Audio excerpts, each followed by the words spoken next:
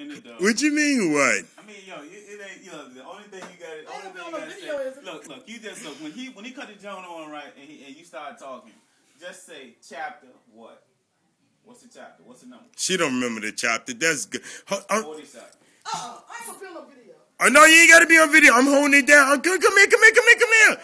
Come here. You don't have to be on video. Oh, we going. We rolling. I'm gonna put it on the floor. I'm gonna put you like your son. Your son don't want to be on video. All I got to do is hear you talk. And I'm holding. Oh.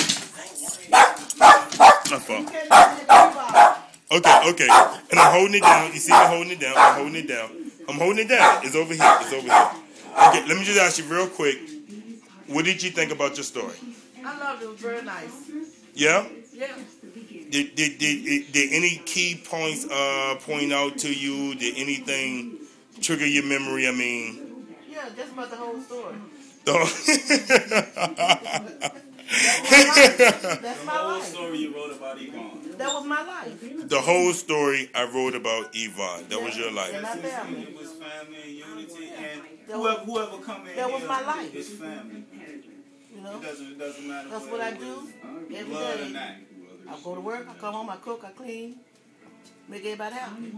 So do you think Raymond Goode depicted you well in the story? Yes, you did. Very well. Can I please hear you say traces of you one time? Traces of you. Traces of you.